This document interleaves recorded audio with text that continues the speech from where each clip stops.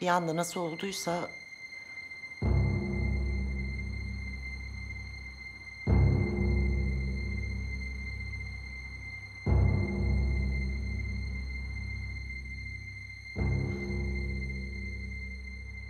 Bıçağı saklayıverdim.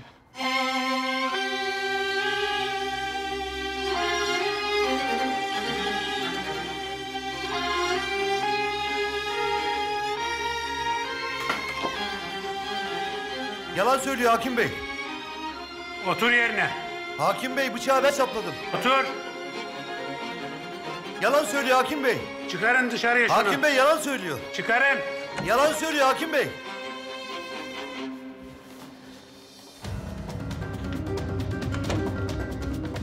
Kızım tekrar soruyorum.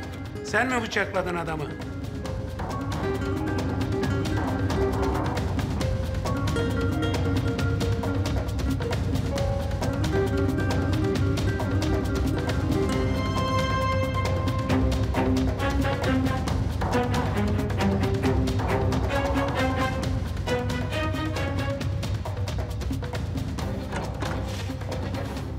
Evet efendim.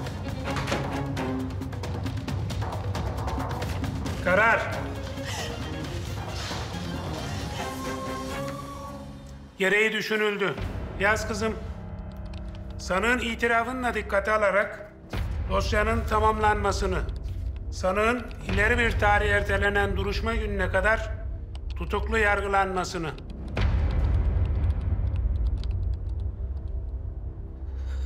Anne!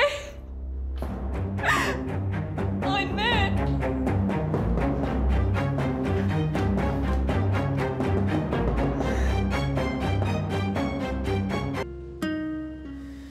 Nasıl olur böyle bir şey ya, nasıl? Ben inanmıyorum. Annem kendi ağzıyla söylemiş olsa bile inanmıyorum. Kızlar, anneniz sizi böyle görmesin.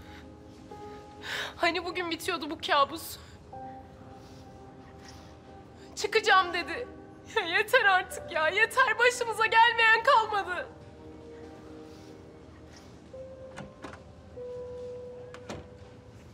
Anne! Hani bugün bitiyordu anne?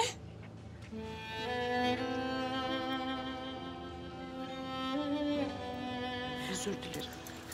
Çok özür dilerim. Anne evimize gidelim, hadi. Anne biz sensiz yaşayamayız. Öyle bir şey olmayacak. En kısa zamanda yanınıza geleceğim. Anne sen şimdi nerede kalacaksın?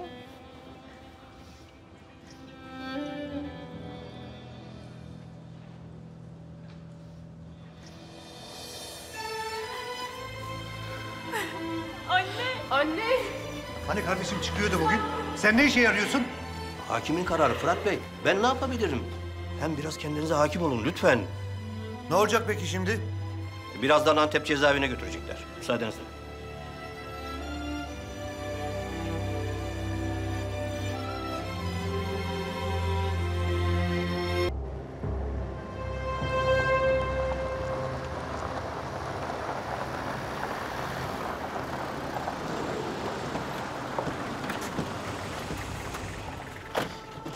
Anne! Anne! Anne!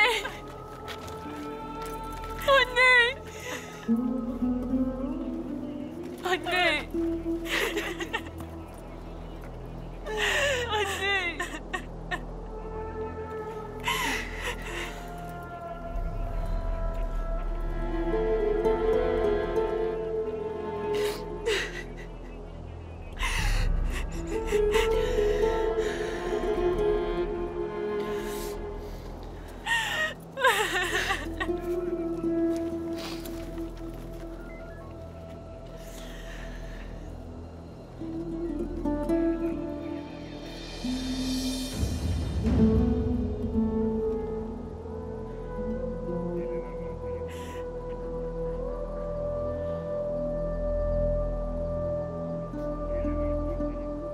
Seni burada bırakmayacağım Ebru. Bu işin peşinde bırakmayacağım.